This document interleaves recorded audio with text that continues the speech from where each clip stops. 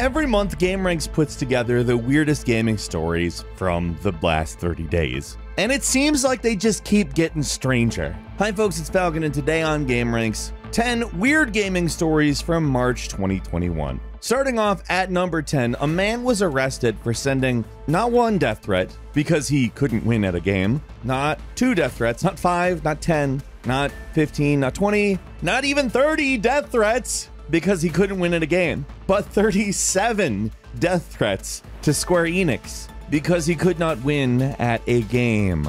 Back in November, they started getting death threats via the company's online game inquiry form. These messages read in such language as, "I will seriously kill you, you cheating developers." They actually called off a live broadcast due to this. And what happened was this guy got arrested, and the information was put out to the public about this arrest over the last month. And when he got arrested, he told police, "I couldn't win, and I was feeling frustrated and got emotional." Now, I don't know about you, but when I get emotional, I don't threaten people's lives.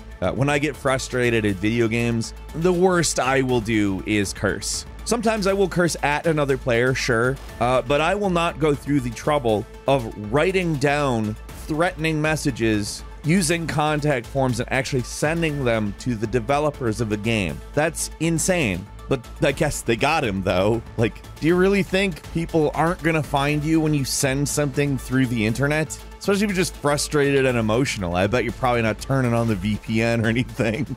At number 9, a game preservation group called the Hidden Palace released over 700 PS2 early builds, E3 demos, press release demos, and prototypes for people to just play in a huge data dump that has been dubbed Project Deluge. Now, this is really neat on account, to be completely clear, this stuff isn't stuff that anyone was really meant to see. I mean, other than people who were attending E3 and writing coverage. So these types of builds can be geared towards specifically different goals altogether than a finished product. Like, you might limit some aspect of the game in order to present a nicer looking version of it. I don't know. There's tons of stuff that could change, but there's like Crazy Taxi, Final Fantasy X-2, Lego Star Wars the video game, Crash Bandicoot The Wrath of Cortex. There are a ton of games in this dump.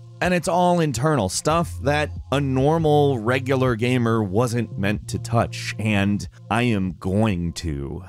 At number 8, somebody posted screenshots of a 1-year Fallout 4 settlement build, meaning a thing that they had been working on for a literal entire year. And it shows it is not something that I would have come up with in Fallout 4's frankly pretty limited settlement builder. I mean, it's pretty much a resort. It's got views, it's got places to eat, places to play, places to store your power armor. Oh, and it's also physically impossible. Like, look at this. That's not something that is structurally sound, but it's cool. Is it something I would spend a year building? No, it's not. But it is something that the user Haterade Quencher did, and I have to say congratulations, because it is genuinely cool. Maybe a weird way to invest your time, but that doesn't make it not cool.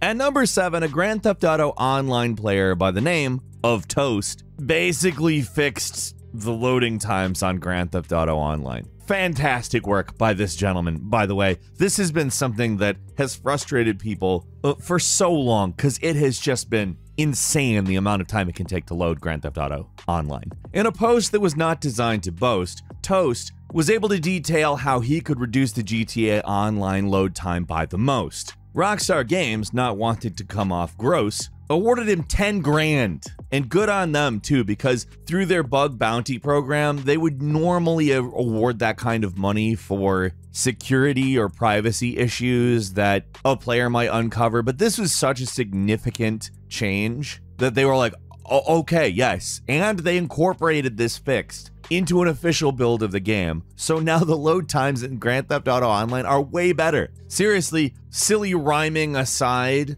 Toast deserves a serious amount of praise from everybody who plays that game. Thank you, sir. I understand that the 10 grand is a sweet reward, but I also hope this guy understands how much people like myself and all the other people are playing this game appreciate this.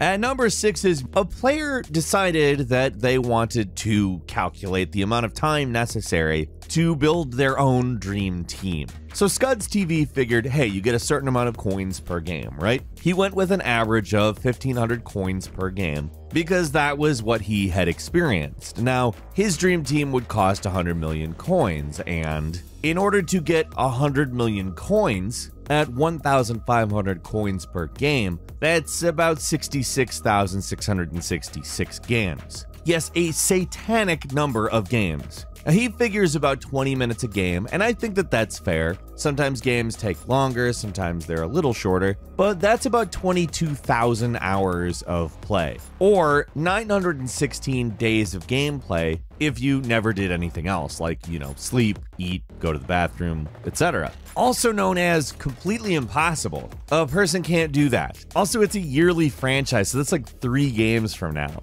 Even if you could do that, it'd be useless. But they also calculated out the amount of money that you would have to spend, and it equals out to about $110,000, or about 80,000 pounds. Now, I went ahead and did a little bit of calculation beyond that, making the assumption that that 22,000 hours worth of work, and let's not call it play because it's work at this point, is worth $110,194. You would be getting paid $5 an hour to do that. Like, that's not even minimum wage, man. I mean, seriously, this is pure exploitation when you think about it in concrete terms. Because when you spend that time doing this game, you cannot spend that time doing labor for real money somewhere else. This system, man, come on.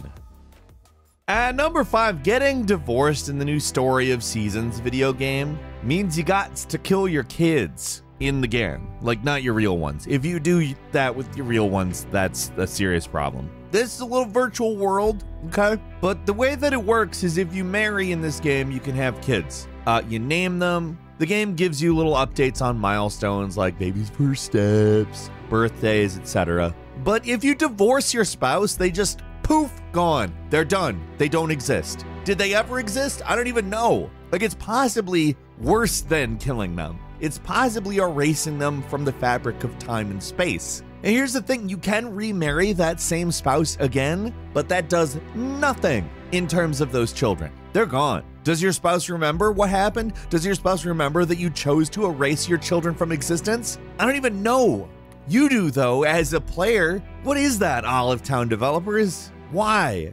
At number 4, the global shortage in computer chips has reached a quote-unquote crisis point. Now, this is weird because it's honestly something I never thought I would hear. As computer chips have become more and more miniaturized and less expensive to create, the resources to make them not particularly scarce or anything. But last year, when the pandemic first started, there was an obvious lack of labor because factory workers weren't allowed into the factories. Protocols and vaccines and all that stuff later, production is now at the capacity it was pre-pandemic. That being said, consumer habits, production methods and necessities, and the overall organization of business have totally changed over the last year. Now, the small one is obviously consumer demand. It's different, but not super different. People all had iPhones, people all had computers, people all had consoles, and that stuff was bought at high rates before the pandemic. It's a little bit higher now, not a lot. There's also a big change as automakers are moving over to electric vehicles, and other various aspects of life are being turned into electronics at a much higher rate. And then the big one is business organization, which has become almost entirely virtual, necessitating so much technology to be produced, maintained, data centers set up, etc., etc. Basically, in all sectors of the economy, chips are more necessary than they've ever been. And even at pre-pandemic production levels, they're not keeping up. Which is great for people who make lots of money exploiting the third world for mining of resources and exploiting labor in factories far away, but not so great for, everyone who's not those people. Especially if you want to watch Netflix driving down the highway in your brand new Tesla car, which I hope you don't. If you are in that position, please don't do that. At number 3, a grandmother was shocked by a $1,400 charge on her credit card for a video game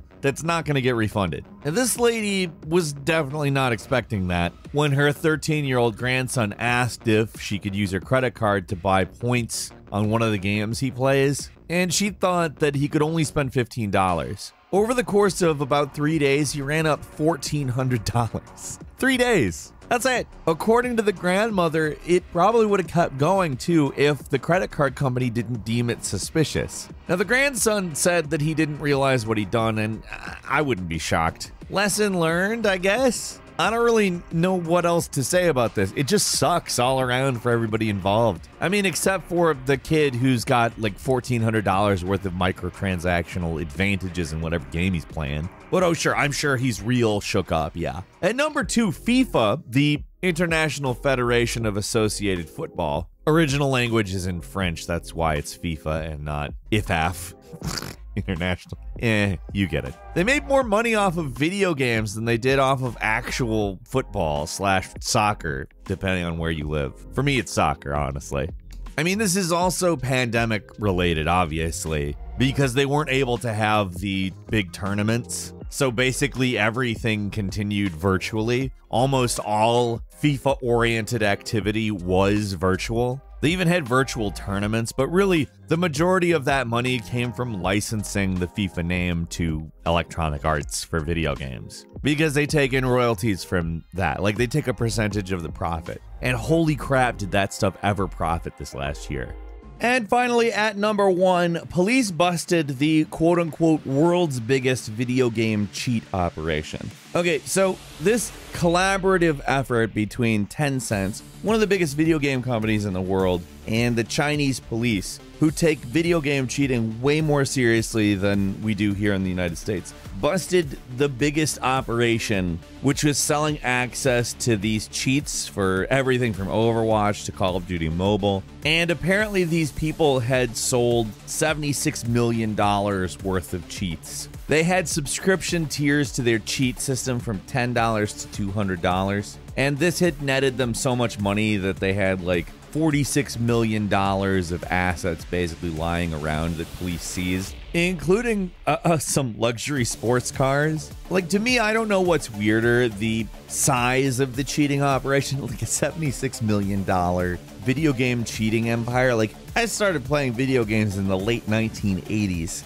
and you cheated by like pressing buttons in a sequence. That's bizarre to me enough as it is. But then the idea that the biggest corporation works with probably one of the biggest world governments to arrest people for cheating in games. It's video games have become serious business is all I'm saying here. This is wild. But what do you think? Leave us a comment. Let us know. If you like this video, click like. If you're not subscribed, now's a great time to do so. We upload brand new videos every day of the week. The best way to see them first is, of course, a subscription. So click subscribe. Don't forget to enable all notifications. And as always, we thank you very much for watching this video. I'm Falcon. You can follow me on Twitter at Falcon the Hero. We'll see you next time right here on gameranx.